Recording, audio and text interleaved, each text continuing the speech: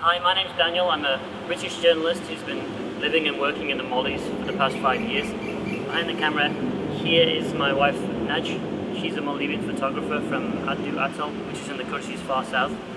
Now we wanted to make this video today to tell you about our blog 2000hours.com, about the work we've been doing and about the work we intend to do. Now to do that we thought we'd bring you to a beach, because the Maldives is famous for its beaches, and more than 1.2 million people a year come to the Maldives primarily for these beaches, although most of them, they don't come to islands like this. An inhabited island, they'll go quickly from the airport to one of the country's 115 single island luxury resorts. Now these resorts are what have basically put the country on the map for the majority of people over the past 40 years. Well, Maldivians have been living in these islands for 2 millennia.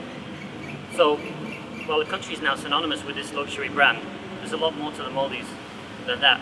So what we're aiming to do with our website, through photojournalism and travel blogging, is to take you to see another side of the Maldives. So let's go.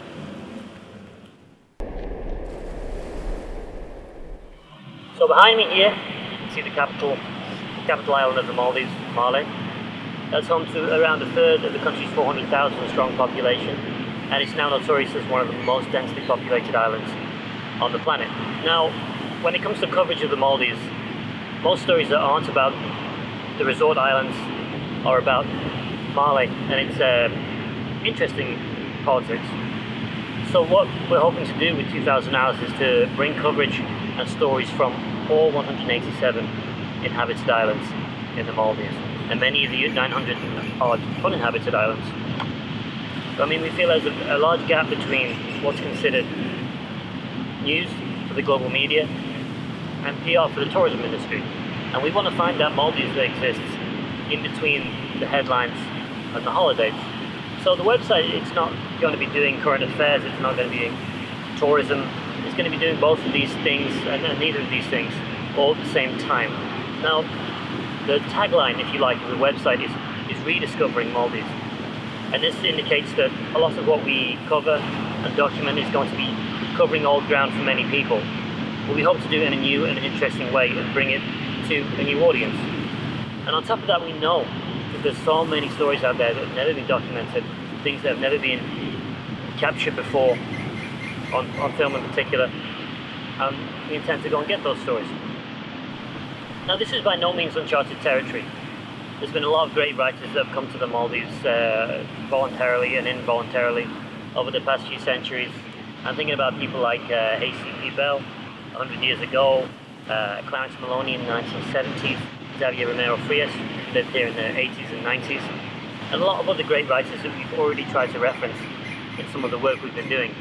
Now, another aim of the website is to take this small but excellent body of work from these academics and explorers and bring that to a new audience by essentially standing on their shoulders and seeing what we can see today through Naj's camera and using my words.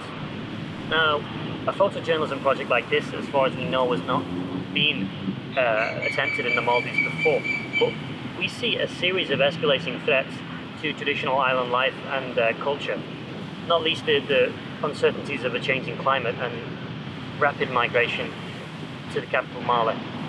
So it's not clear how long these stories are going to be there, so we want to go out there and celebrate them and share them while we still can.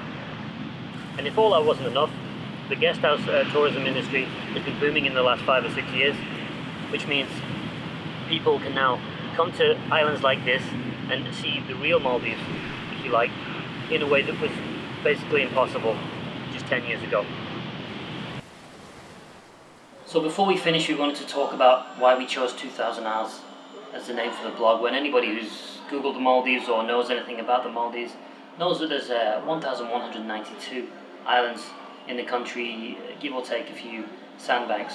Now, first of all, the name is a nod to one of the authors from the last century, a guy called T.W. Hockley, who came here at a time when the final count wasn't really in, and they hadn't really agreed on how many islands there were in the country. And we wanted to use that name because we feel it continues to symbolize the mystery that endures across much of the country, and the idea that there's so many stories out there that we don't know about that haven't been documented properly. So before we leave Corfu Vilingiri, we are roughly now in the middle of the Maldives' 26 natural coral atolls. We are 1,700 miles south of Delhi, 2,100 miles west of Singapore, 5,400 miles southeast of my hometown, Crewe, in England, but directly on top of a lot of incredible stories. I mean, even in Sundoli itself, that I'm sitting on this traditional Maldivian swing, this has a very famous former owner and an incredible story of its own. But to hear that story, you're going to have to subscribe to this YouTube channel, to follow us on Facebook and Twitter, and to visit www.2000hours.com.